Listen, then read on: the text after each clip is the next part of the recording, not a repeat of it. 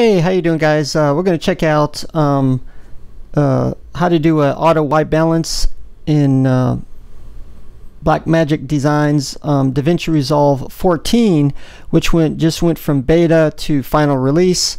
Somehow I must have missed this before, but if you look here down at the bottom, you got, of course, your 4 color wheels. If you look for the lift and gain, which is actually the shadows and highlights, you'll see on the left side of each a little X, and that's where you can actually click and set your white balance. So we're going to do the highlights first. Generally that may be enough, all you need, so we're going to click on that, and then we're going to go to the whitest part of the image. In this case, this part in the center, which is white, we're going to click on that.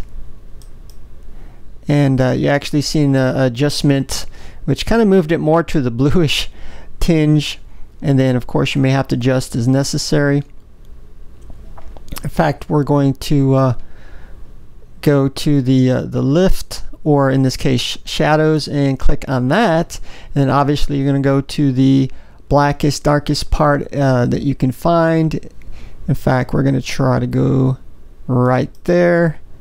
And now you may have to go in and adjust after you do your auto white balance. And this is not just DaVinci Resolve, this can be anywhere else you have a auto white balance. You may have to adjust after each one. And then we may adjust that. We may have to bring the